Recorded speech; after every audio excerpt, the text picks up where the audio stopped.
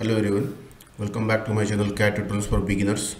And in this tutorial we are going to discuss about the remaining commands in the profile toolbar. So basically we will discuss about the points mainly, which is very useful command while designing the product. So let's start with the mechanical design, part design, and again I will keep the name as it is.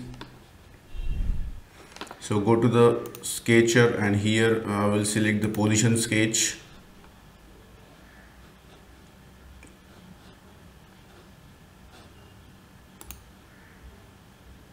Okay, and then click on OK. So here now we are in the sketcher. So we'll discuss about the point.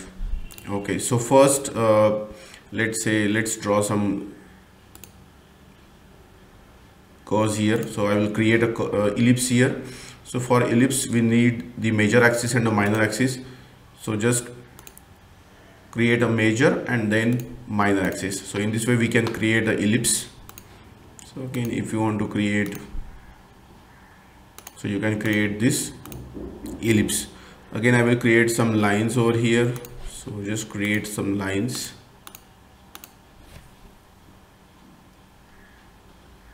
Escape after it, and then we'll see the points now.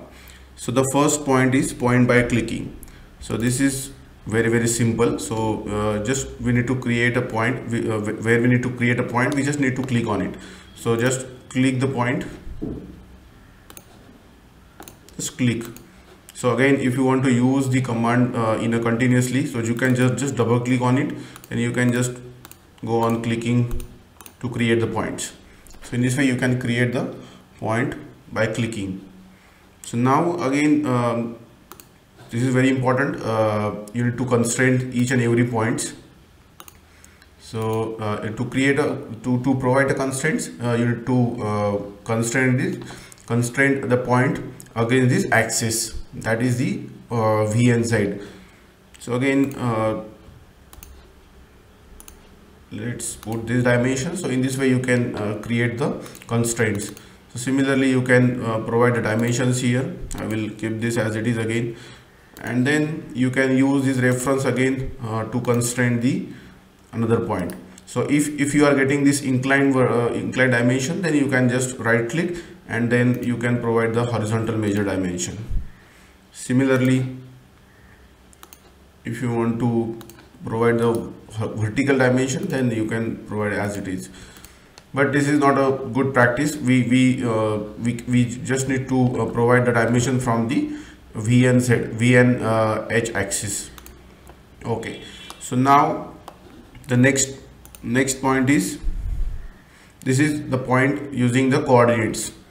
So again click on it, and here we need to provide the coordinates here, H and V. So H on the X direction and V on the Y direction for our reference.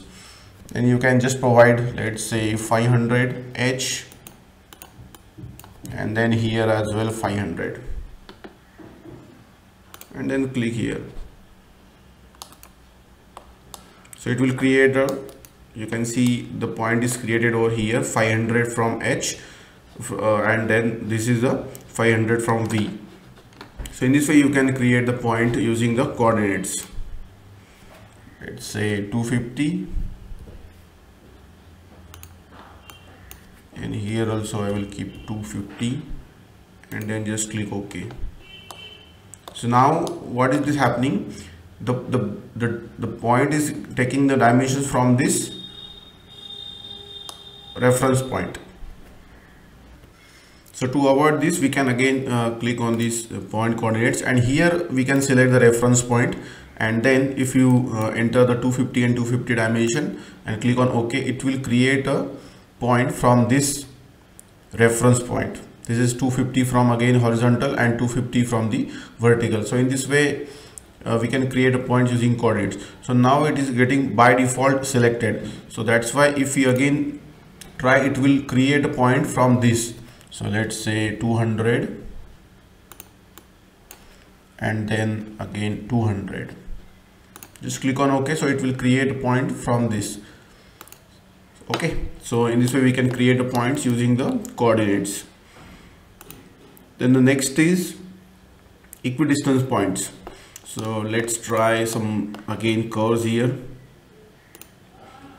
So let's say I will try this circle first. Let's say this circle.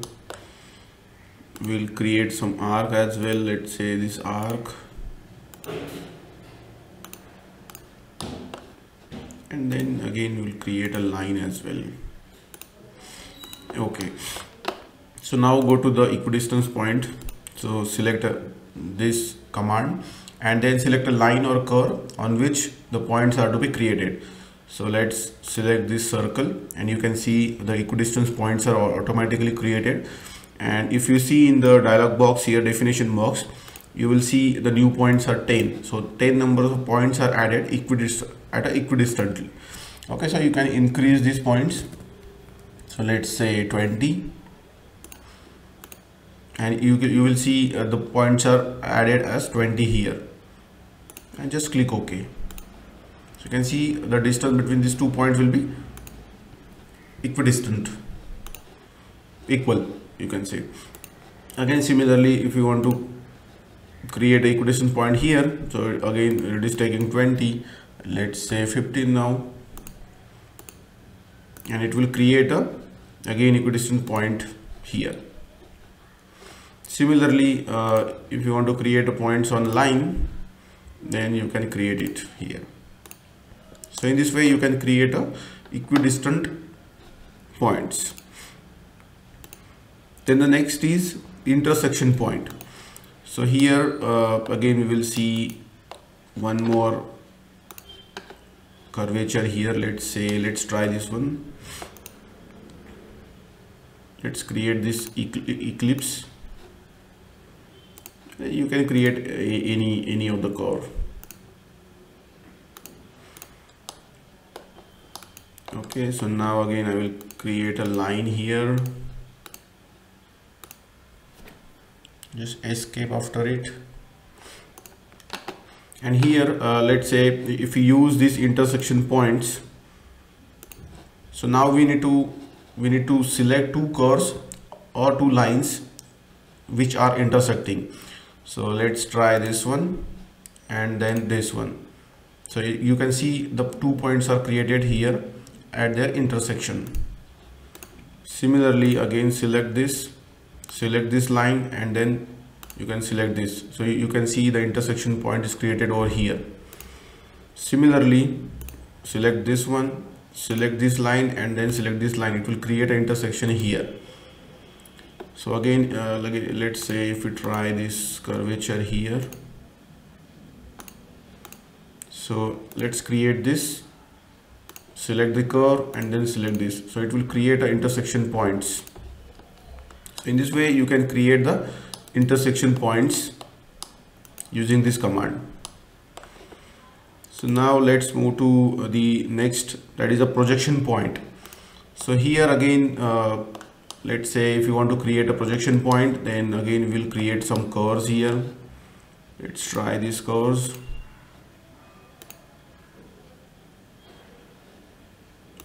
Let's try this. Then you can try anything.